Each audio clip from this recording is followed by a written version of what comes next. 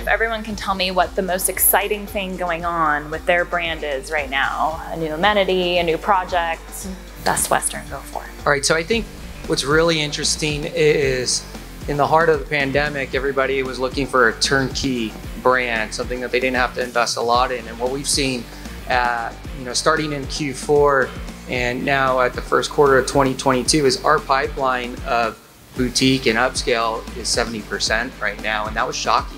I would say, the brands that I'm responsible for are iconic brands. They're not real glamorous stories, but overall for Wyndham, I think the La Quinta del Sol prototype is probably our most successful launch. It's a beautiful prototype. I don't sell La Quinta. I'm not responsible for La Quinta, but I wrote some notes down here.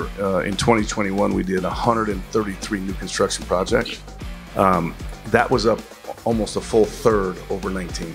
From a Hyatt perspective, I think it's a few different things going on, right? One is having listened to our owners during the pandemic, gotten really close to them and continued to work with them on new developments. It's really just kind of tinkering with the prototypes to really say, how do we develop something that matches the expectations of the customer post-pandemic? All right, Marianne, what's your best thing?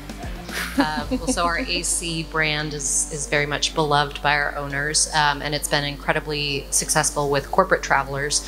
But last year, with the opening of AC Wailea, it's very much in a resort setting. We launched a offshoot called AC Retreats, and it's much more family friendly. There's a lot of great things going on at Red Roof. Where we're most excited today is where our brand, Hometown Studios, is going in the extended stay space. We're embarking on an aggressive campaign to really market IHG hotels and resorts. I think that's, we talk about brand congestion. That's the next wave of branding, is the master brand, the desire to stay under that umbrella in one shape or form, whether it's a soft brand or a more defined brand.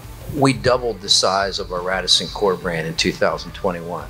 Wow. And that has had such an impact on our other brands that we launched a few years ago, Radisson Blue, Radisson Red particularly, and our Radisson Individuals, which is our soft brand. At Sonesta, is specifically to the California market, but it really runs on both coasts. It's actually our Sonesta Signature Inn brand.